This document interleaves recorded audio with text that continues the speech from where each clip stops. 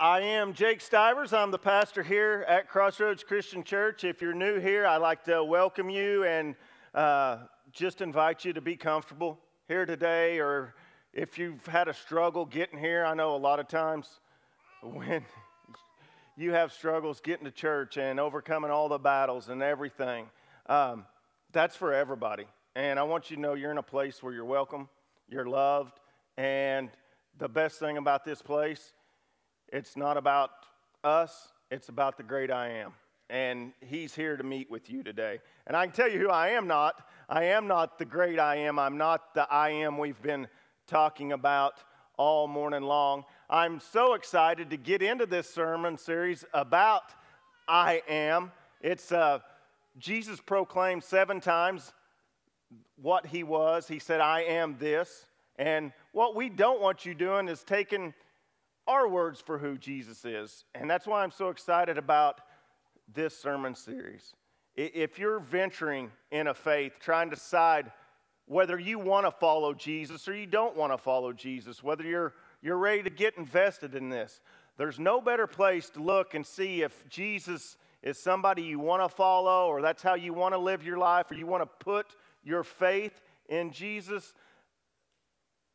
I think there's no better place to start than with the 7 I am statements that Jesus made. So over the next 5 weeks, and you might be adding up math, I did learn math to 10 at least. Yes, we're only going to do 5 weeks of the I am series. Over the next 5 weeks, we're going to look in and see what Jesus had to say about himself. Because once again, I don't want you to take my words for it.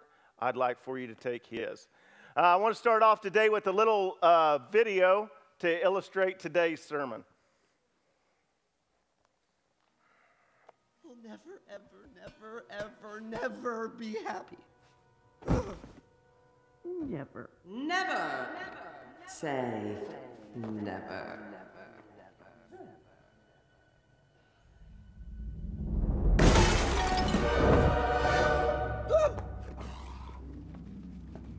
Chef, where did you come from? My father banished you 20 years ago. Have you been standing behind that plant this whole time? If only, sire. No, I've been out in the wilderness, thinking of nothing but how I let you down. If only there was some way I could make you feel better. Well, fat chance. The only way I'll ever be happy is by eating a troll, and that ain't gonna happen thanks to you. Ah, but it just might, thanks to me.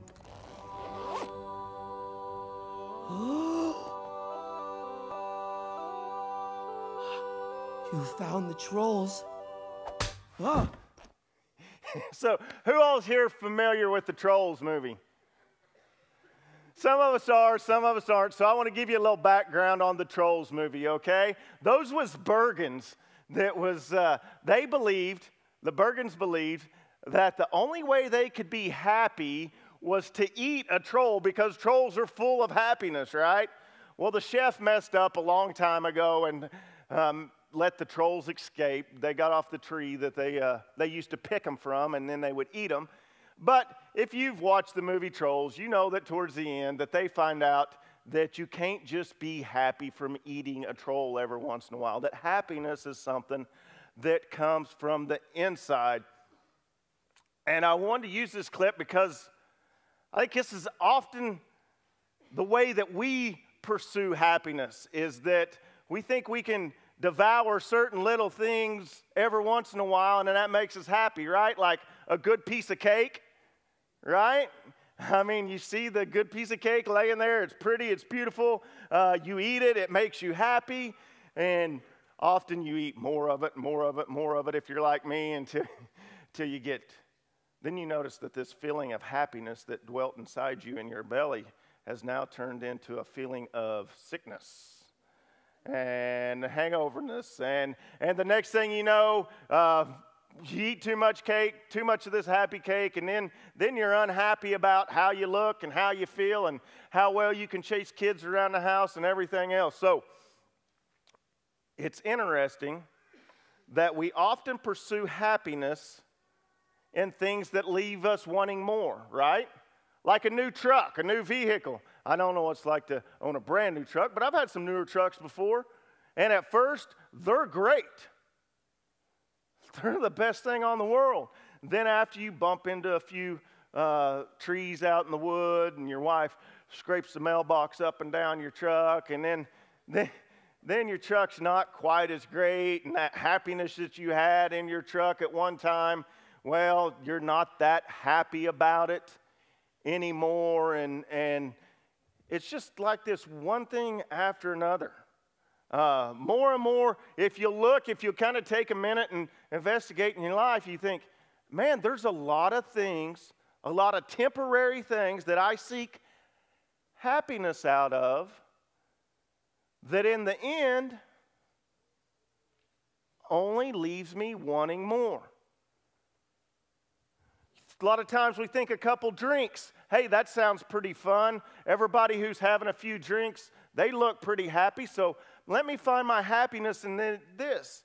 And then a couple drinks turns into a lot of drinks, and then a lot of drinks turns into a late night, and then that late night turns into an early morning because you wake up not feeling happy anymore, do you?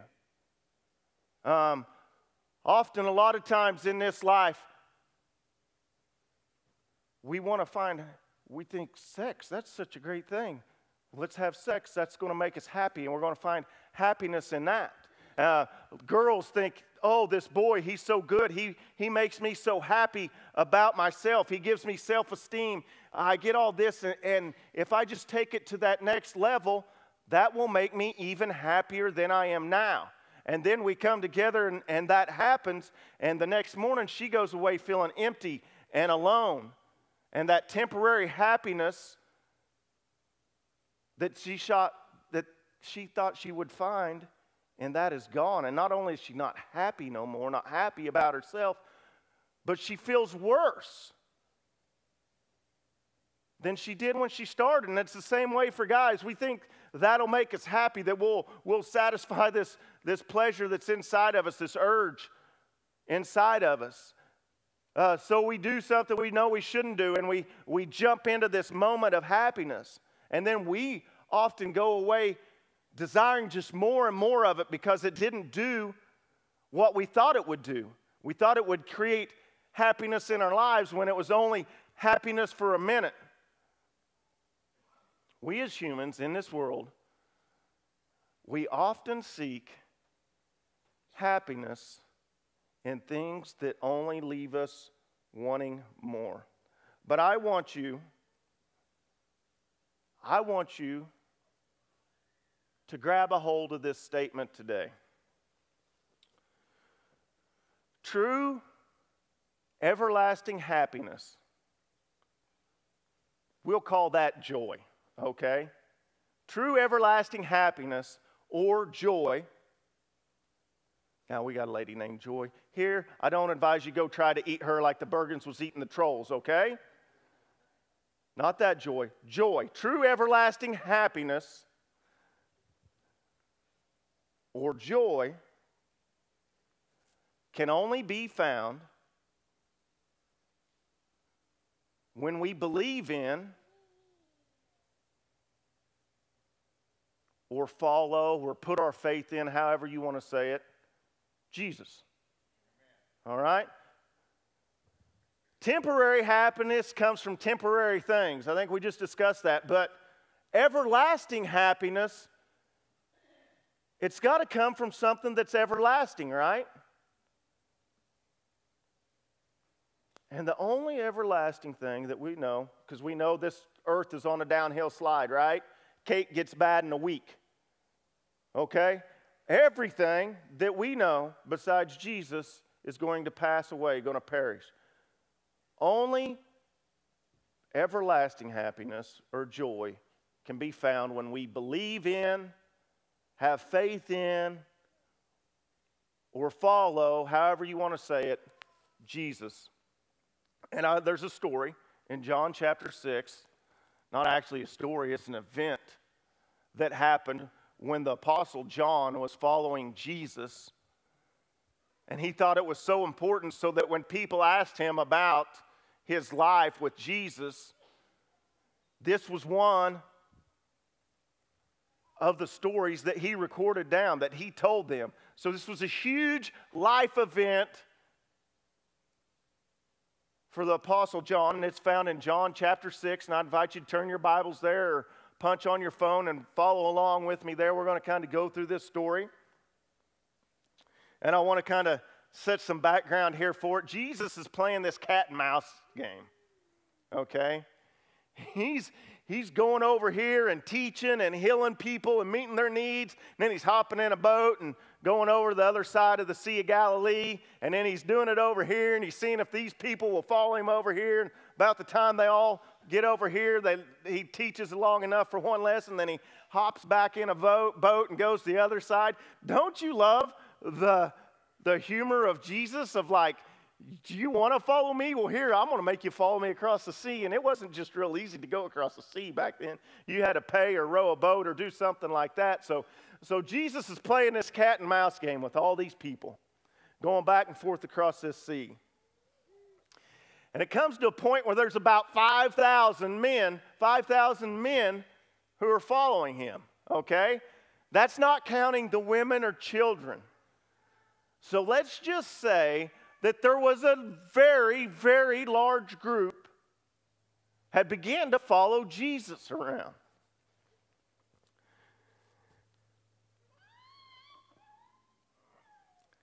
And Jesus, he does this. He crosses the sea with his disciples and all these people following behind him. And he goes up on this mountain and sits down.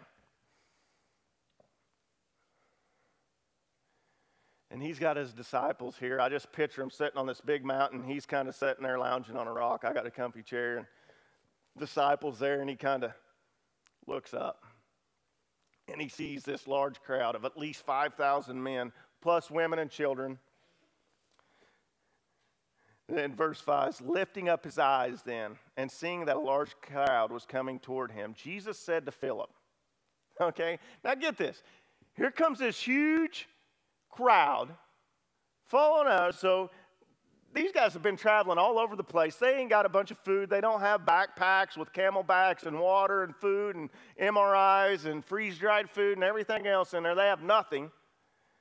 They're coming across here, so he lifts his eyes up. He sees all these people because Passover, which was a feast, they celebrated Passover. Jews celebrated Passover with feast. It's like going to a Super Bowl, celebrating Super Bowl without chicken wings for me, right?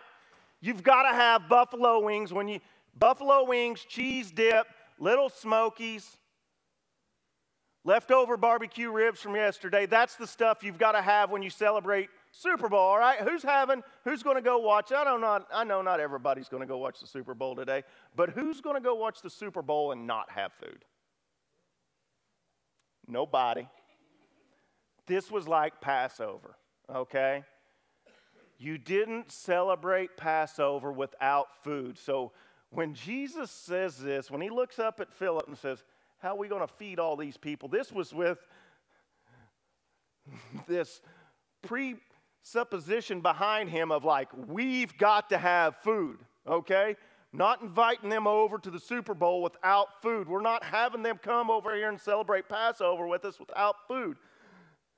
And Philip looks up, sees all the people, and he looks over. Jesus says, 200 denarii, okay? Denarii was about a day's wages for an average laborer, so 200 out of 360. We're going to say about 2/3 or 3/4 of a year's worth of labor. Would not buy enough bread to feed all these people. And it's not like he says this, and what are you going to do? You going to go to the Hostess store around the corner? You going to go to the bread store around the corner in Capernaum and find a bunch of bread to feed? You can't. One, we don't have the money to buy this food, Jesus. You know, I think this is what's behind Philip. 200 denarii wouldn't even feed these people. Philip's looking back at Jesus like, we ain't got close to enough money to feed all these people, and even if we was going to do that, there's nowhere to buy that much bread. There's nowhere to buy that much bread. I appreciate the realistic banter that's going on between all these. And then Andrew speaks up. Andrew was a smart aleck, okay? Look what he says. He says, here's a boy with 5 loaves of bread and 2 fish, I don't see what good that's going to do. You know, like here's a 6-piece order of chicken wings at a huge Super Bowl party. What's that going to do? And that's just going to make everybody mad. You know, so he's like, here, Jesus, here's a boy with a couple pieces of bread and a couple fish. Do that. And Jesus, man, you got to love Jesus. He says, just have him sit down. He's got these guys all worked up, all messed up, pressure and stress of how we're going to feed these people. And he's just like, just have them sit down. Just have them sit down. So he takes the fish and the bread and he blesses them. And not only is there enough to feed everybody there, it tells us, not only is there enough to feed everybody there, Jesus has them go around with baskets and collect all the fragments, okay? So here's these guys that was saying, here's a couple loaves of bread, Jesus, what are you going to do with that? What are we going to do? We don't even have enough money to do that. Jesus says, hey, boys, go grab your baskets and pick up everything that's left over. Let me show you who I am. Let me show you who Jesus is. And they go and they pick up all these different pieces of bread, and this goes, and the people, man, once they're fed and they've had this feast, they go, this indeed is the prophet who's came down to us. This indeed is him. They're like really realizing something about Jesus here, and they kind of make an uproar, and they're like, it's time to make him king. And Jesus with his ninja skills, yes, Jesus has ninja skills. You can find out several times in the Bible where Jesus just like is in a large crowd and there's an uproar and he slides to the back where nobody can find him. Jesus, with his ninja skills, sees what's going on and he knows it's not time for him to be presented yet. So he slips back up the mountain, disappears, goes off to himself, probably to pray about them knucklehead disciples that's following him all the time and won't believe him that he's going to feed all these people with a few loaves of bread and a few fishes. We don't know what he does. He just disappears. And evening comes and his disciples hop in a boat. They're going back. They're sticking with the game plan of like, okay, we'll see if all these people follow us over there. I don't know why. But they hop in the boat to go to the other side of the sea. They don't know where Jesus is at. The people, the big group got left behind. They're going over to the other side of the sea. Jesus is nowhere. A huge storm comes up. A huge storm comes up. The waves are rough. The disciples says they're all scared for their life, and here comes Jesus walking on the water. And he tells them, don't be afraid. And all of a sudden, they're at the beach, you know. They're landed. Man, if you'd seen all these things, don't you think feeding all those people, doing all these miracles, working all these things in these people's lives, calming the seas, getting them over there, slipping out of a crowd, wouldn't you think you knew who Jesus was? Don't you think you know who he was when he would say, I am? They don't.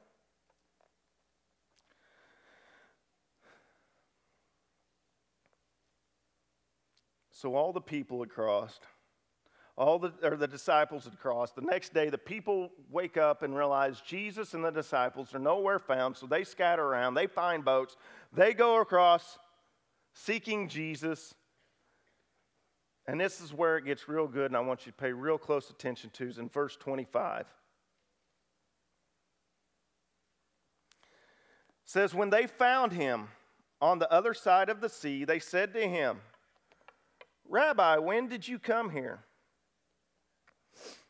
Jesus answered them, truly, truly, I say to you, and truly, truly, it's like surely, surely, anytime you find this in Scripture, if you're kind of wondering about Jesus and going to get into Scripture and learn more about him, anytime you see when he says truly, truly, he don't do that because he had a stutter He did it because he wanted you to pay attention. It's like, listen up. Here comes a big thing I'm fixing to drop on you. I need you to pay attention. Listen up. So he says, truly, truly, I say to you, you are seeking me not because you saw signs, feeding a bunch of people with almost nothing, walking on water, calming the seas. You didn't see none of. You're not seeking me because you've seen what I done. You're seeking me because you ate your fill of the loaves. You're seeking me because you fed on some trolls or you fed on some temporary happiness. You're not seeking me because who I am. You're seeking me because of what I did for you. And he tells them here, do not work for the food that perishes, but for the food that endures to eternal life, which is the Son of Man, which the Son of Man will give to you. For on him God the Father has set his seal. Then they said to him, what must we be doing to do the works of God? And Jesus answered on them. Okay, he said, surely, surely, listen up. Here it comes. I want you to know here it comes, church. Here's the works of God that you must do. And Jesus answers them and says, this is the work of God. That you believe in him who has sent me. That you believe in. And I don't want to get into a whole other sermon, but I want you to take attention. I want you to take particular attention to the word believe. Okay? It also tells us in the Bible that Satan knows who Jesus is. And I'll promise you right now, Satan believes Jesus and who he is, and he knows who the I am is. All right? When he says believes here, it's not just merely acknowledging that Jesus existed and even that he died on a cross for my sins so that I could be saved. There's a lot more to believing in Jesus than just saying, oh, I believe there was a guy that lived in the past that died for mine. There's a lot more to that. What's Jesus having them do? Follow him. Cross the sea. Follow him everywhere. When I say believe in, you could put follow him. You could put your faith in. Ephesians 2:8-9 says that we are saved by grace through faith in him. So Jesus says, church, he says disciples, he says crowd of 5,000. Here's the work that God has you to do. That's to believe in, put your faith in, follow me in all that you do. And this is where they get all knuckleheaded. And so they say, so what sign do you do that we should believe? What? Come on! You just fed us with a few loaves of bread and a couple fishes. Do you need another sign? Huh? What more do you want? Jesus told them at the first of this passage, you're not here because of the sign that I've already done in front of you. You're here because you ate of the bread. And they start to get in this conversation with Jesus about what sign. And he tells them about the greatest sign that the tribe of Israel had ever experienced, where God, when Moses had led the Jews out of Egypt and had them in the wilderness and there was nothing to eat, that God sent manna bread, angel bread, down from above every day so that they would have something to eat. Not only, here's what gets me about this, okay? They thought that was a sign then. Jesus fed them with a few loaves and breads, and they could not take of the leftovers. When Jesus does it here, not only does he have the sign, does he perform the miracle, he leaves something with them. He leaves them with the baskets and the extra fish and the extra bread and everything else because the manna would disappear. He said back then they could only eat that day, that morning, what they needed, and then it disappeared. Jesus did a sign in front of them so great, filled all of them, 5,000 men plus women and children. He left bread and fish with them so they wouldn't forget the sign. And here they are the next day going, we need a sign, Jesus. And he says, forget about this, Ed. He says, for For the bread of God is he who comes down from heaven and gives us life to the world. And they say to him, okay, sir, give us this bread. Give us this bread that we need so much. And he says, I am the bread of life. Jesus says to him, I am the bread of life. Whoever comes to me shall not hunger, and whoever believes in me shall never thirst. But I said to you that you have seen me and yet do not believe. They've seen these miracles that he's worked in their life. They've seen these signs. And so he goes out and he goes right to them. I am the bread of life. I am everlasting. Everlasting can be found in me and me alone. Not in bread or fish or anything that's going to perish or trucks or acts of pleasure or anything else, because all that's going away. All that is temporary. All that is going to disappear. But Jesus says, I am the bread of life. And you've seen my signs, but you've seen me and you've not believed. They're so focused on these temporary things that only make them have joy for very brief moments. I wouldn't even say joy, moments of happiness, that they can't see right in front of them the bread of life. They're so distracted by material things in their life that they can't see Jesus on a cross right in front of them. And they start to grumble. Down here in 41 it says, so the Jews grumbled about him because he said, I am the bread that came down from heaven. They said, is not this Jesus, the son of Joseph? Jesus, he can't be everlasting bread of life. We know this guy. He comes from Joseph and Mary. He's from Bethlehem. They start to let the world influence how they're thinking and how they're reacting to Jesus, so that they're focused on these things. Well, we know Jesus. We know where he came from. We knew him when he was growing up.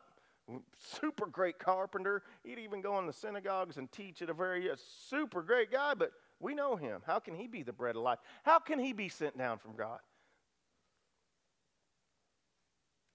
Even though they've seen this same Jesus that they knew all their lives. Even though they've seen him work these miracles.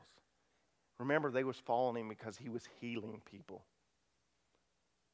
Making the lame to walk, the blind to see, taking demons out of people's lives. They've seen him doing all this. They've seen him feed all these people. They've seen all these signs, but they say, oh no, that can't be right. We know him. We know where he's from. We know that little town he came from.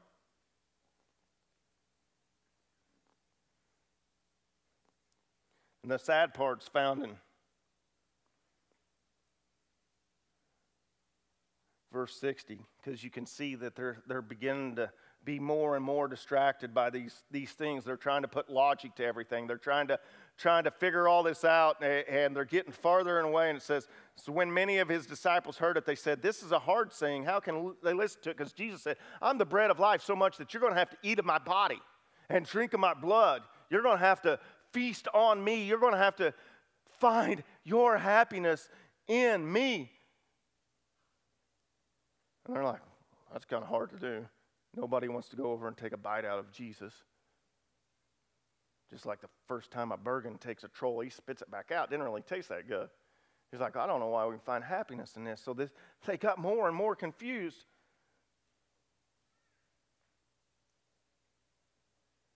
So Jesus goes, don't you know?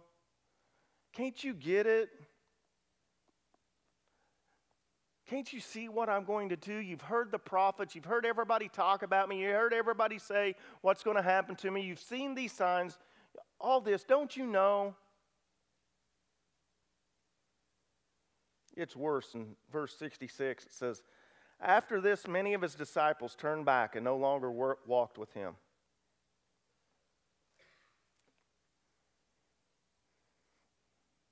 After this, many of his disciples turned back and no longer walked with him. So Jesus said to the 12, do you want me to go away as well?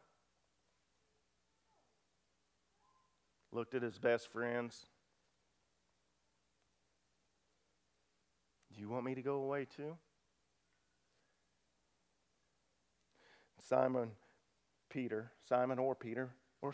whatever you want to call him, answered him. Because he knew. He knew something that the rest of the crowd just wasn't getting.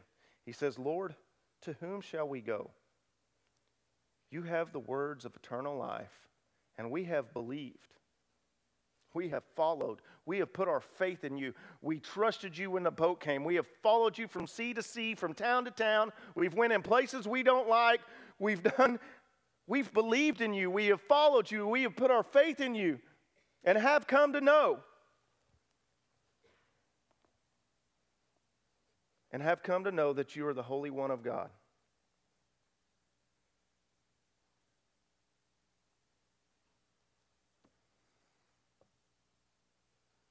It's easy to look back on a people and say, how could they not see Jesus right in front of their face?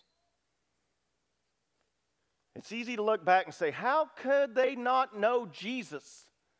They were Jewish. They were God's people. They was taught, let me tell you something. Your average Jew knew more Scripture than I ever will, or anybody in here ever will.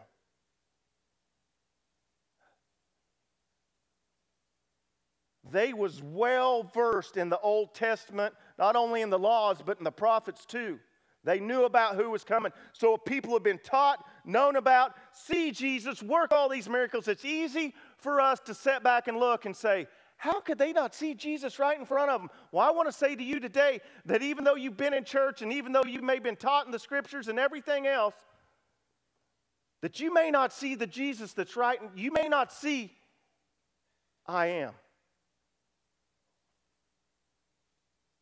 You may not know who Jesus truly is. You may have been in church 60 years and may not know, may not have followed, may not have believed in, may not have put your faith in, I am. It could happen to us as easy as it happened to you. True happiness, joy, can only be found when we believe in and follow Jesus. What things in this world have you sought out, have you believed in, have you followed that would give you true happiness, that you thought would give you happiness, that only have end up causing you more pain, as we talked about? What things? I want you right now to search. What things in your life have you put more in than you have into following Jesus?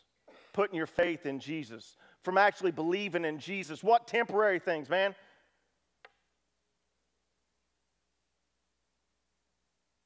What things in your life is keeping you from following Jesus or putting your faith in Jesus more? Believing in Jesus. Man, if there's one person in here that says, I ain't got one of those things, you're probably lying. If not, you're better than I am.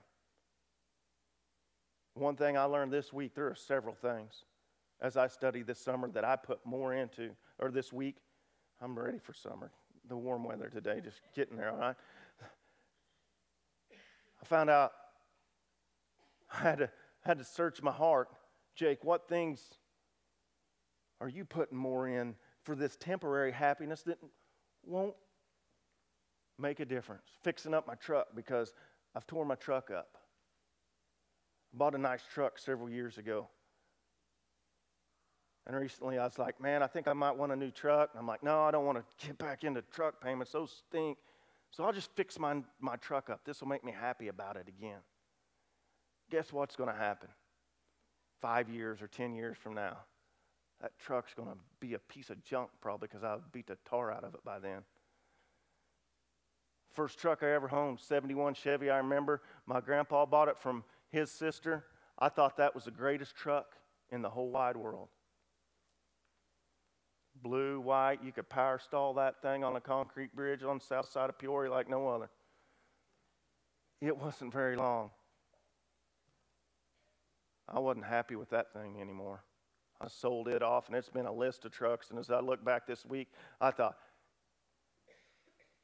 in the early 90s, I had a full-size Chevy truck that had heat and air, got me from point A to B, got about 12 miles a gallon, and I thought it was a pretty cool truck.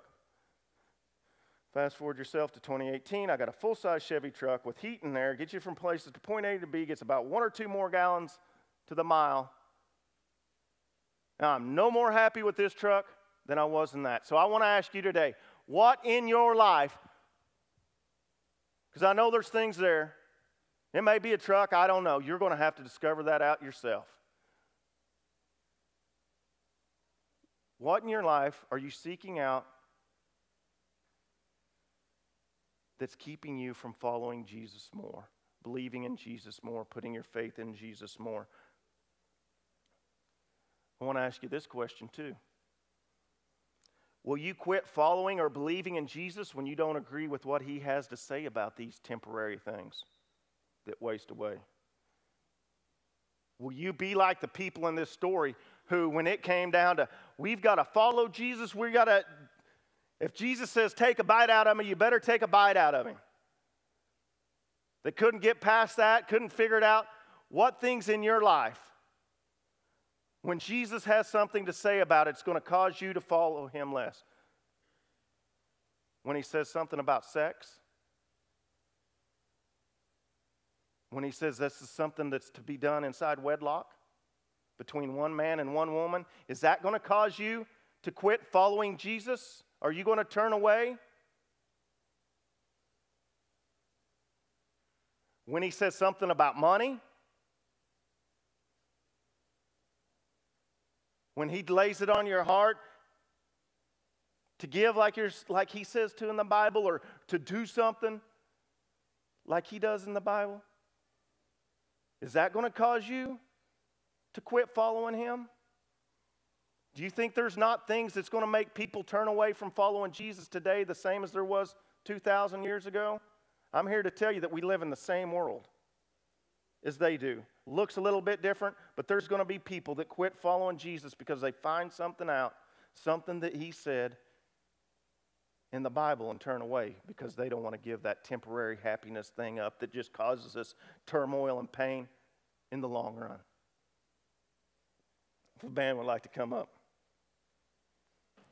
What I want you to know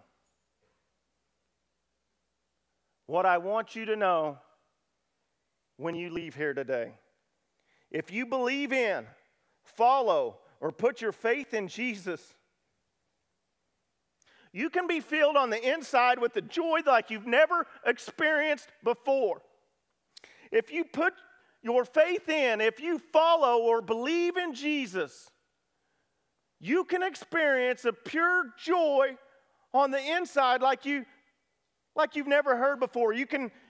Let me tell you something about sex and marriage and all this stuff Jesus says to have about it. It happens. There's a joy that comes in having a beautiful Christian marriage that you'll never experience, that you never think you could even have, that will fill you with love. There's a joy you can have when you've got money mastered, that it's no longer controlling you, but you're following what Jesus says and you're doing with it, and you'll learn no longer you're not serving money, but money serves you, and you put it here and there, and it's always taken care of, and that there's more important things than these material things in your life. There's a bread that you can eat in that'll fill you with so much joy and happiness that you can lose a loved one and still make it through it. Still walk out on the other side and see his greater plan in it. As we go in this time of invitation, I ask you to stand up. And maybe you're just starting to make a decision about Jesus. Maybe you're thinking, whoa, this is some crazy stuff he talked about today, and I'm just not sure about that. That doesn't mean this isn't the place for you. I tell you not to go away, not to stay at home next time. I tell you, come back. Bear with us. Learn a little bit more about who Jesus says he is. Investigate a little more. Feast a little bit more on Jesus. And just Just try it for once. Talking to Jesus, praying with Jesus, maybe opening up the Bible and find out for yourself a little bit more about who Jesus is. So if you're new and you're making questions and some things I said really flipped your wig today, don't run off just yet. Hang in there. Don't take it for my words. Look in here. Find out who Jesus is telling you He is. Because He's saying to you today, I'm the bread of life.